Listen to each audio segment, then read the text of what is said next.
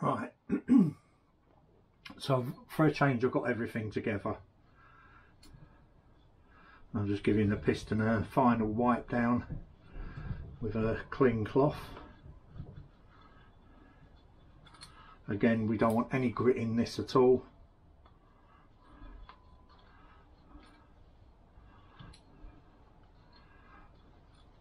With the piston, I don't know if you can pick that up, there's an arrow that points to the exhaust.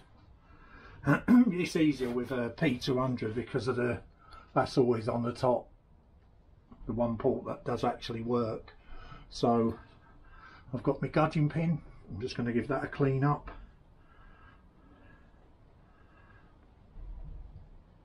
Like so. I'll clean inside the gudgeon pin as well.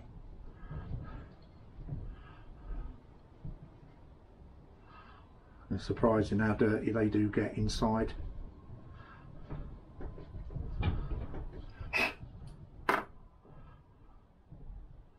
That's nice and clean. So that's our downside as we're looking at it. So I'm going to start the gudgeon pin in this way, so from the kickstart side, and just slightly bring it in. Can you see that? I'm trying to give you a sideward view to that. That's the gudgeon pin, see it coming in? You just want it just slightly in, and then what we need to do now is get our small end bearing, and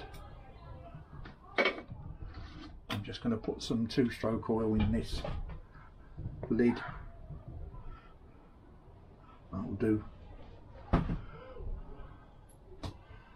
I've got some 2-stroke oil. I'm going to give this, again, this was new when the scooter was restored, or the engine was rebuilt I should say. So it should be nice and clean. And what we want is our crankshaft out. And then what I'm going to do is put some oil inside and outside on this bearing and stick it inside the crankshaft. I mean, bear in mind I've already wiped this crankshaft. With the piston, this one here is going to be a captive ring, so I'm going to stick that in with a pair of pliers. I'll show you how these go in.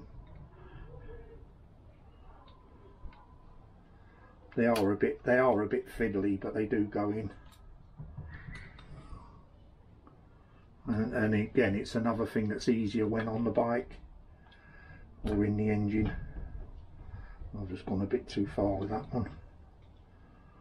Right, that's in, and the arrow's that way round, so I want my pin at the bottom pointing up.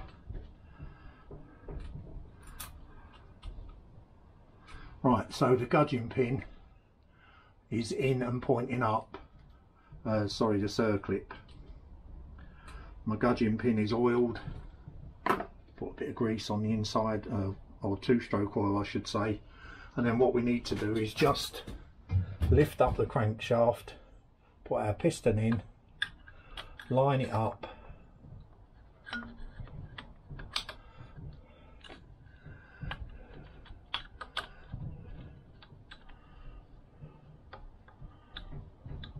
and push just ever so on this gudgeon pin, and it should push all the way in. There are special tools to push that all the way in. I just find that, again, use what you've got. You know, socket set will do fine. And we've got play there. And if I can now show you how I get the circlip in. So you just push the open end in while rotating the circlip and pushing it in. That's actually in, but I like to have them, so I'll have to rotate that in a circle. I like to have the pin pointing upwards, You don't have to. Again, it's just me again. And that is our piston in, so use the kickstarter to bring it all the way back. That's fine. Now we need to put on our base gasket. So I'll go back to my gasket set and take out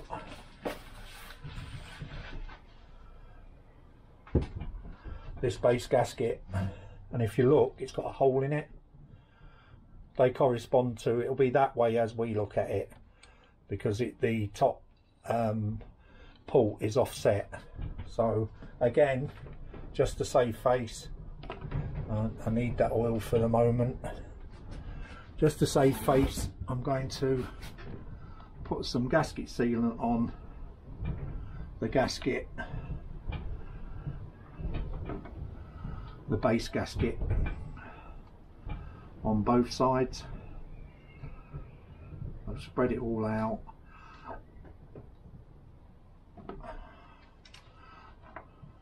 It's easier to do one side than the other, obviously, because this side I can just lay flat and do it.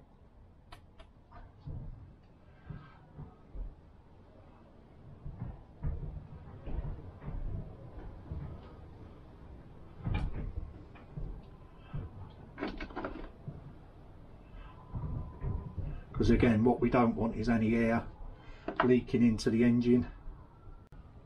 Right, so if we look on this again, we need to put this in place over our studs, like so.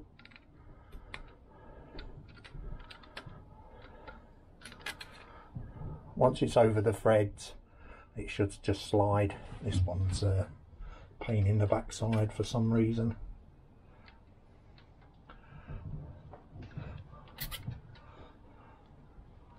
I have to give them threads a wipe as well.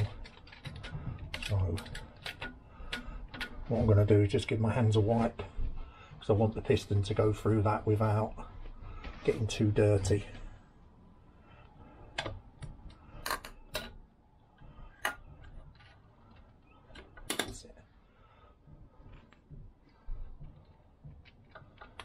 I'm going to have to wipe the piston anyway.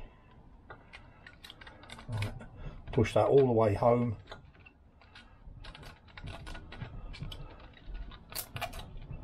Like so. It's all the way down. Seal it against it, that's fine. Now I just need to give the piston a wipe over. And I've got the sealant on it. Then what I'm going to do is just put a bit of two-stroke oil on the piston, or even on the barrel, it's up to you.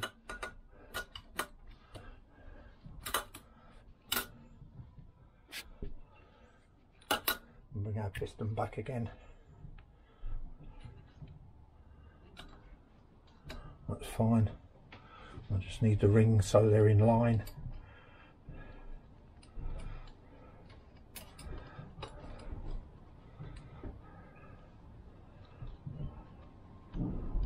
First one. Right.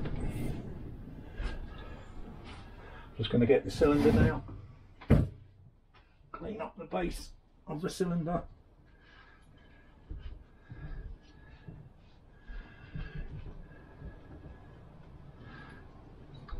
All the ports are clean.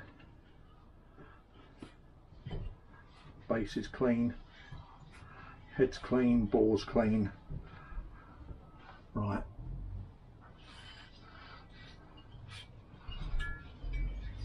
What I need to do now is just slide when I've put some oil in.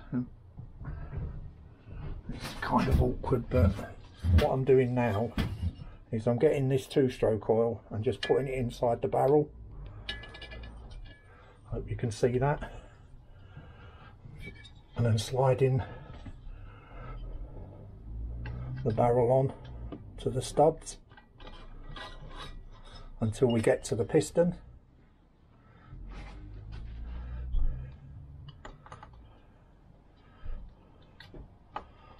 Like so. Now I need to just push in the piston rings.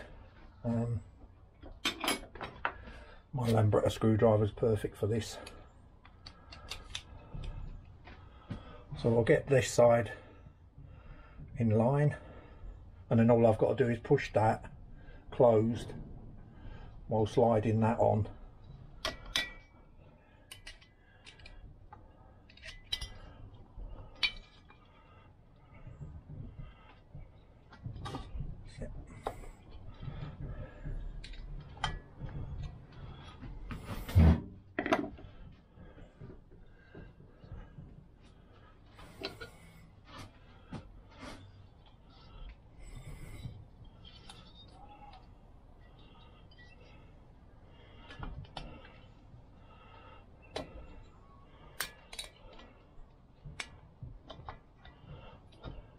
That's number 1 on, or near enough on.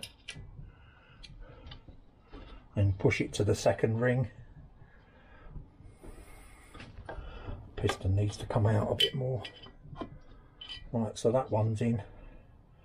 And just bring it off so you can find where the second stud is, there. And then all we've got to do then again is pinch that one in.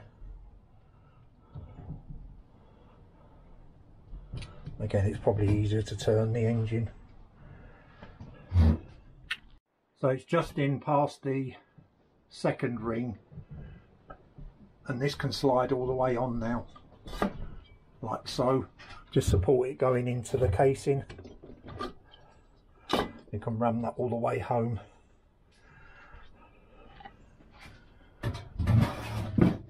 And all I want to do again, if I haven't knocked over everything, which I probably have noticed there, I just want to put some 2-stroke in the bore,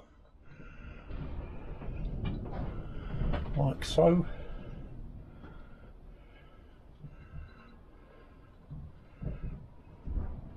And then I'm just holding the barrel, and I'm just going to send it up and down a few times, which is doing great. And again, so that's our barrel on.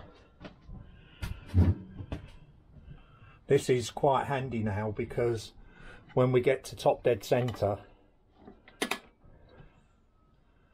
it's a bit harder to turn over now, but on its way down, up. I've just gone past top dead centre. I can put a nut on there and turn it anyway. But this is how we time the engine and the stator plate. I've got new screws for the stator plate, and that's going to be the next video. Thanks for watching. Bye.